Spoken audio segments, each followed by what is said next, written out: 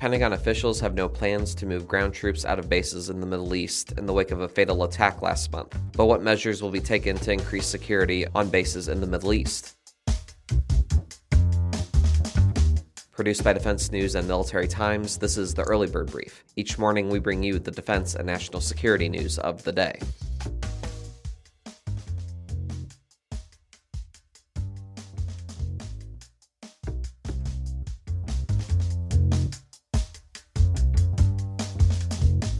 Also today, as the threat from China looms, the Navy is working to address bottlenecks in missile production. What does this all mean for defense and security? You'll find out. I'm your host, Simone Perez. Today is Tuesday, February 7th, 2024.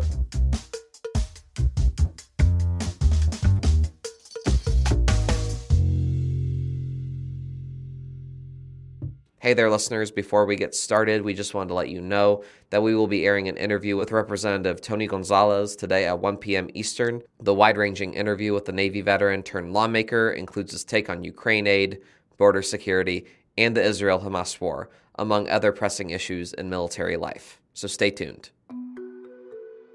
First up, U.S. Central Command continues to investigate how a drone was able to evade detection and kill 3 U.S. soldiers in Jordan. The Pentagon said Tuesday that there are no plans to move troops out of Jordan following the fatal drone attack on January 28th that killed 3 U.S. soldiers. Officials are mulling options for upgrading air defenses at Tower 22 in Jordan, where the attack took place, as well as at other small outposts across the Middle East. I'm not going to go into those conversations or what changing our posture looks like, but that's absolutely something that is being discussed. That was Pentagon spokeswoman Sabrina Singh. Singh did not say whether any force protection changes would take place before CENTCOM has finished its review. The U.S. moved thousands of troops to the Middle East after the Israel-Hamas war began on October 7th. They hope to prevent Iran-backed militants from stirring up more conflict. Those mobilizations include a terminal high-altitude area defense battery and multiple Patriot missile air defense battalions to shoot down drones and missiles. Those air defenses have been successful and prevented a majority of attacks in Iraq, Syria, and Jordan.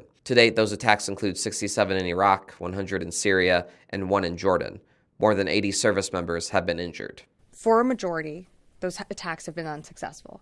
We've seen a majority of those attacks have minor damage to infrastructure, incur minor casualties to our service members. Not saying we don't take those seriously, we absolutely do, but the impact of those on our bases has not been significant until what happened at Tower 22. And that was tragic, absolutely tragic that we lost 3 service members and over 40 were wounded. Early unconfirmed reports have suggested that the drone was confused for a friendly that had been due to return around the same time. The Washington Post also reported Tuesday that the base only had electronic jamming equipment that missed the drone because it was flying too low, and no systems for shooting the drone down.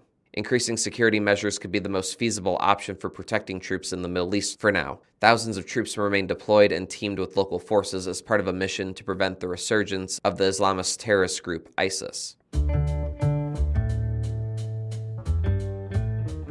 Another important story, the Navy considers China its pacing threat, and efforts are underway to produce more weapons specifically geared toward a fight in the Indo-Pacific. For more on this, naval warfare reporter Megan Eckstein joins the episode. Hey Megan, thanks for joining us. So you've done reporting on the Navy working to amp up its stockpiles of missiles, especially those they feel are essential in a fight against China. War games have played a part in sharpening U.S. strategy and where investments need to be made. How do those war games play out for the U.S.? There have been a number of war games looking at a scenario where the U.S. military is called to defend Taiwan from an invasion from China. There's one particular one that the Center for Strategic and International Studies ran at the end of 2022. The CSIS war game looked at a scenario where the U.S. Navy and Air Force would be called upon to protect Taiwan from a Chinese invasion. And what they found is that the U.S. Navy would need a ton of torpedoes. They call it happy time for the U.S. submarine fleet. And basically, the submarines would go in and shoot at everything China's moving across the strait. So torpedoes would definitely be high in demand.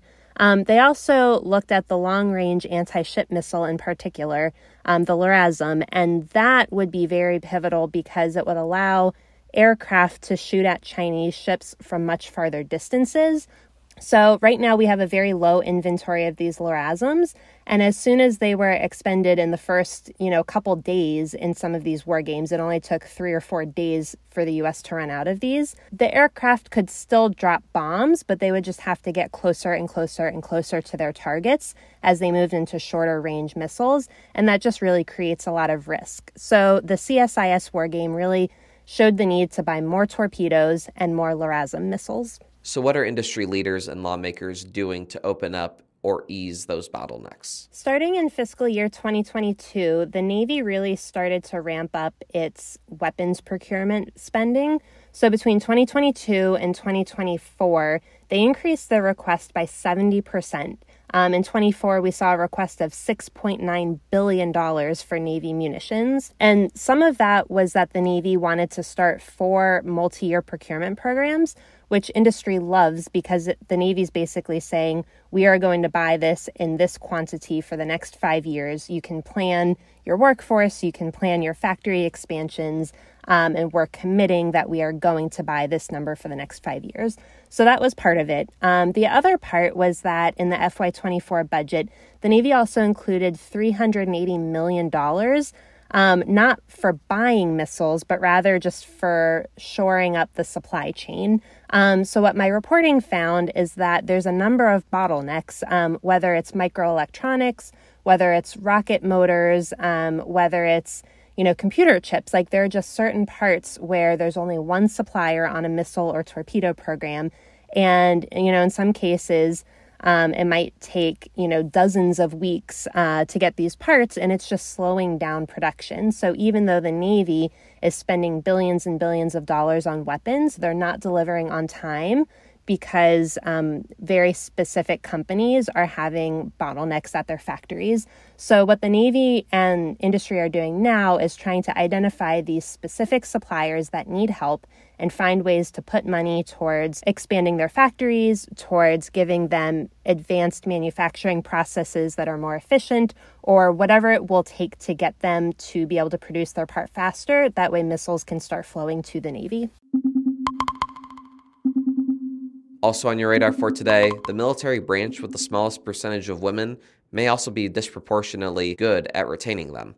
That branch is the Marine Corps. According to re-enlistment and retention data from the Marine Corps, the service retains women at higher rates than men in almost every demographic and category, and in some cases, that's by a wide margin. The Corps enlisted retention rate is relatively low compared to some other services. That's a function of the service's operational requirements and young, high-turnover workforce. So let's break down the numbers. In fiscal 2023, 28% of first-term male Marines opted for re-enlistment, while 35% of women did. That's a spread of 7 percentage points. The year before, 24% of first-term men re-enlisted, while 32% of women did. That gap was narrower, but still pronounced for second-term enlisted Marines. In 2023, 43% of second-term males re-enlisted, compared with 47% of second-term females. Fiscal year 2022 saw a similar 41% to 46% second-term re-enlistment gap. Service data shows this trend has been observable since at least fiscal year 2019. Overall, the female re-enlistment rate for women was 33% compared to 28% for men. But continuation rates are closer among Marine officers. In fiscal 2023, 90% of female officers opted for continuation compared to 88% of men. The year before, 92% of officer women and 90% of officer men stayed in the service. The gap holds true across the past 5 years. Here's why it matters. These trends are especially remarkable because they have no parallel among the other services who also presented retention data to the Pentagon. A RAND researcher and female Marine Corps veteran told Marine Corps Times that troops of color tend to stay in uniform longer than their white counterparts, at least until a certain career seniority point. That's relevant because women still make up a small minority of Marines at roughly 10% of the total force. And now here's some other stories we're hearing chirps about. Authorities said 2 ships traveling in Middle East waters were attacked by suspected Houthi rebel drones early yesterday. The Navy removed the commanding officer of the Japan-based destroyer Howard yesterday, less than 6 months after relieving the previous skipper of the ship. The Hill reported that a State Department spokesperson said this week the United States did not notify the Iraqi government ahead of U.S. military strikes inside the country on Friday. That counters an earlier White House message that Baghdad was told ahead of time. And according to the Dutch Defense Ministry, the Netherlands scrap plans to sell 6 F-16 fighter jets to a U.S. company and will prepare the planes for delivery to Ukraine instead. And on this day in history in 1984, Navy Captain Bruce McCandless II became the first human to perform an untethered spacewalk.